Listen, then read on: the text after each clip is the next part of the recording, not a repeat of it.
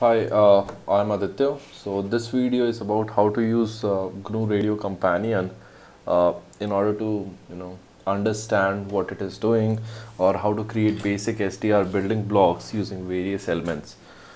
Uh, so what we are going to do is create a very basic signal and deliver it to a TCP sink, which is the final destination, and on the uh, other file will create a TCP source which will listen for the other incoming signals and then will plot a graph for it, which is a very simple program. So let's open up GNURadio Companion. So it starts with two basic blocks, which is options and variable. So in the variable you can actually set different values. For now it's a sample rate which is set to 32,000. We can change it accordingly. But let's say for now what we'll do is we'll simply add a very basic signal source. So let's say for signal source in the waveform generators. So we'll give it a sample rate of 32k. So it is directly grabbing it from this variable. You can even change it, or let's say if you change the value over here to make it maybe 8,000, it will change accordingly. So that's a really nice thing to have. And apart from that, what we'll do is, even for the frequency, instead of setting a value over here, we'll assign it a variable, and we'll also create it as a slider so that we can change the value when the program is being run. So let me add a slider, which is the WXGUI slider. I'll add it over here. Give it a IDF. You don't need a label if you can just refer to it with the ID. Let's say we give it a value, the default value, let's say 1000.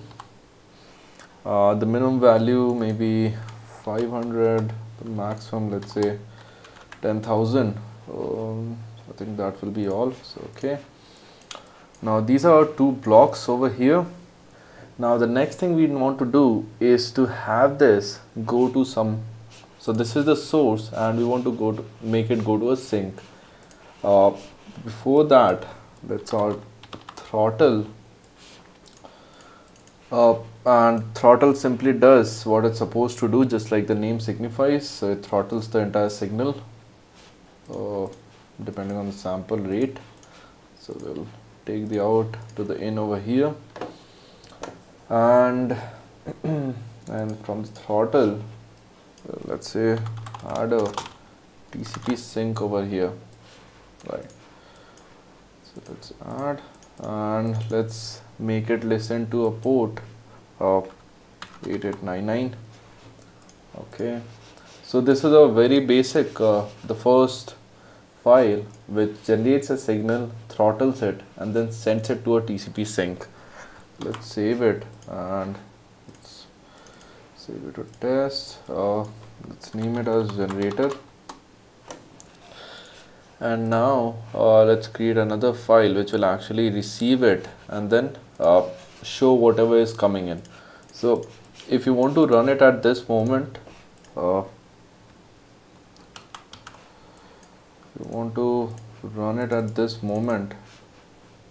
let me just change it so it works. So just make sure you have these two elements from the same WXGUI and not WXGUI and QT-GUI. So otherwise it won't work. So let's wait. So if you notice in the command prompt or the terminal that comes along with GNURadio Companion, it shows that the connection is refused. That is because there is nothing listening on 8899.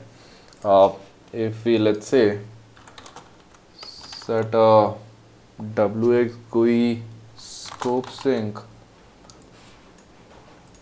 and maybe put over here, disable this element. Let's also hide disable elements, and then if we try to run it, you see that we get this kind of a graph, right?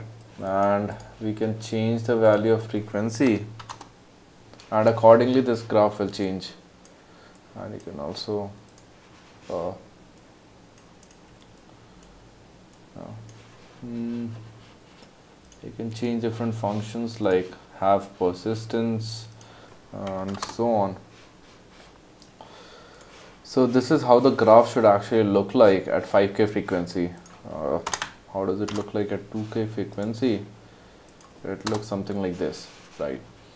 So now what we are doing is, instead of sending it directly to a sink, what we can do is we can send it to a TCP sink, and the new file that is created, what we'll do is we'll have a TCP source which will listen to this one, right?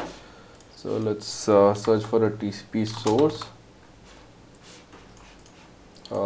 make it listen from all IP addresses, even though 127.0.0.1 will work in this case, but just for the sake of convenience. And the port is what the incoming port was, like the outgoing port was in the previous file. So we save it, and then we'll put it in a scope sync. A very basic program. Then it will go from here to here. This is WXQA. Let's save it as receiver.grc, right? And now if you open up the receiver, it keeps on running, but you don't actually see anything, right? But if you go to generator and you run this, you see that you have this FFT graph, and you also have a slider which we mentioned, which is pretty tough to resize. Yeah. So you have the slider as well, so you can change the frequency from here and change it. So this is the first file, and based on the frequency it will actually show you the graph accordingly. So this is a very basic example of how you use GNURadio companion in order to build basic building blocks. Now in case you have a very complex signal coming in, you can obviously add other elements from here. For example, you can even add some math operators like maybe multiply constant. So that will be all for this video. Thank you.